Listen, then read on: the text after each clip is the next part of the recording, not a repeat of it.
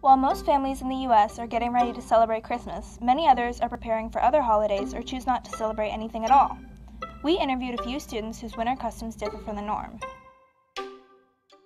My name is Coltrane Bird, and I'm one of Jehovah's Witnesses. Hi, my name is Vanessa Hernandez, and I celebrate Three Kings Day on January 6th. My name is Max Briggs. I celebrate Hanukkah, a Jewish celebration of a success. So basically, it's celebrating the three kings who gave gifts to baby Jesus the day he was born. The Bible, it actually doesn't say there's a certain date when Jesus was born, and so we don't celebrate Christmas because we don't know when he was born.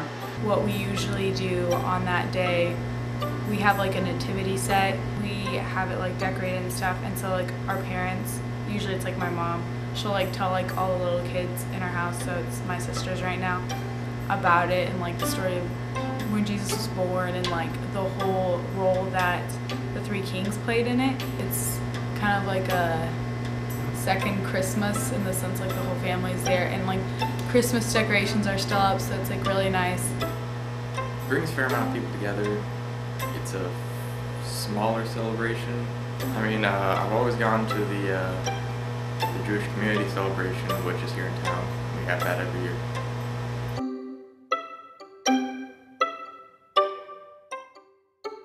I noticed when I was starting in kindergarten, I kind of noticed that all the kids had certain, late in the year, they would wish for things. And then when I started getting into 4th and 5th grade, they would have parties, and that's when I started to really think about, I'm different, and they would ask me what I wished for Christmas, but of course I didn't wish anything.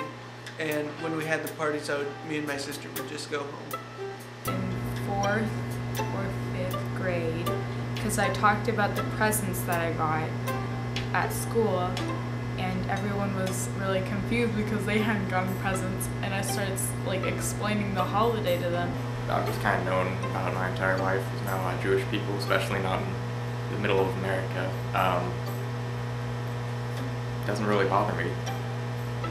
No, I felt like the minority, and it was, I'm glad what I believe, and I believe my parents didn't just raise me, and I'm just with them. I also believe in the Bible and its teachings about Christmas and things like that. I know it's not a bad thing, so I didn't feel like ashamed or anything. I really like the holiday because I am really Catholic, so it's just something I believe in.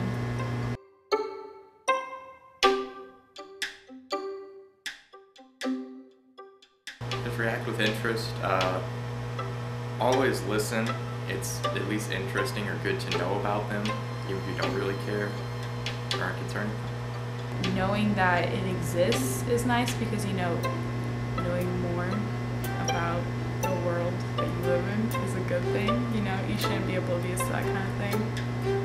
We respect all people who celebrate Christmas. We just are a little bit different.